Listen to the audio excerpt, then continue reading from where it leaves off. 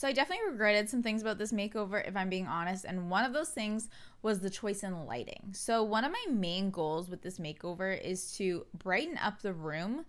So I knew I needed more lights and also bigger lights. I replaced this light fixture that was way too small for this space with a beautiful paper lantern. I also added a thrifted floor lamp as well beside our DIY credenza. Something else I knew I needed to change was the clutter. We had little DIY projects and decor pile up over time, but for the styling this time around, less is gonna be more. I can't believe it either, but I decided to take out all of the pillows and I revisited some of the tabletops just to give them a little zhuzhing. One last decision I made was to add this film to the windows just so they match more with the textured glass on the doors. This helped the entire wall feel like a focal point.